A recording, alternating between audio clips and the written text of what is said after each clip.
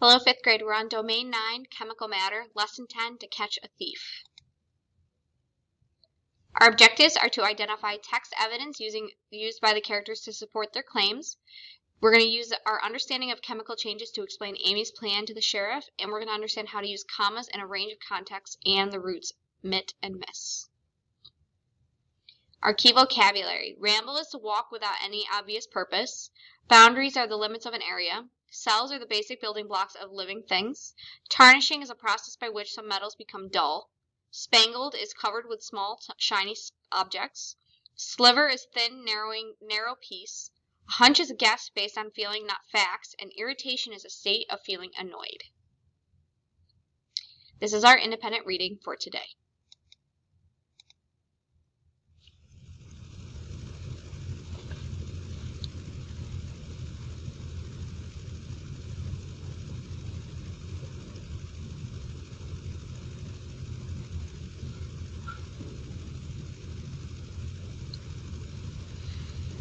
Okay, today we're going to look at the use of commas in two other contexts, to set off words yes and no, or to set off a tag of question.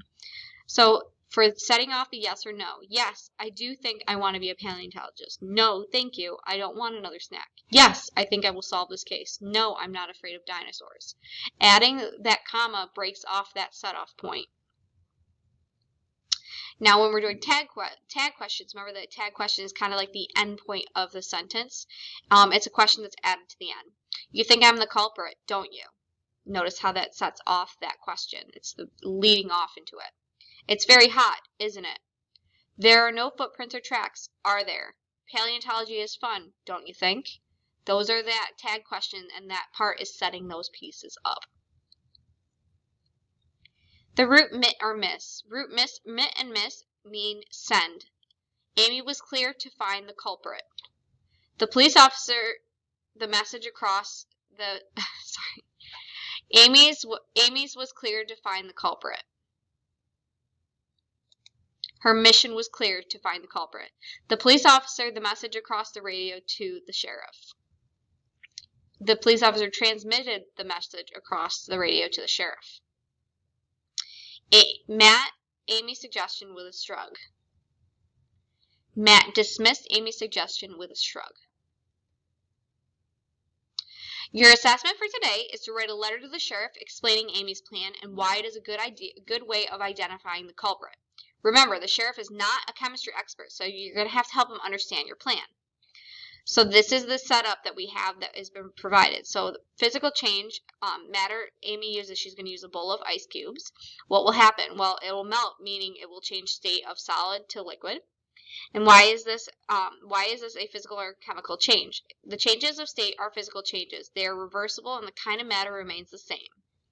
Why does this catch the thief? The water will mean that the soles of the thief's shoes will get wet, so they will stick to other things the thief steps on.